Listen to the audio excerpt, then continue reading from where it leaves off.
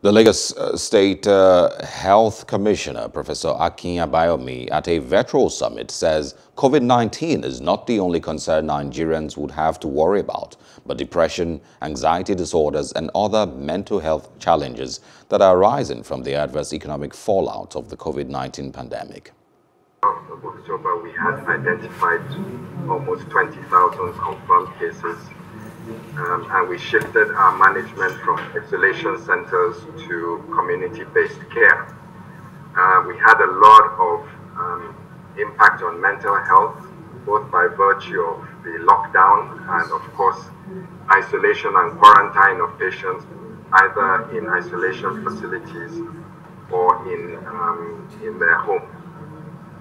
We also had a lot of issues with our staff, family members, co-workers, neighbors, a lot of stigmatization and discrimination amongst those that were labeled with COVID-19. Hello, hope you enjoyed the news. Please do subscribe to our YouTube channel and don't forget to hit the notification button so you get notified about fresh news updates.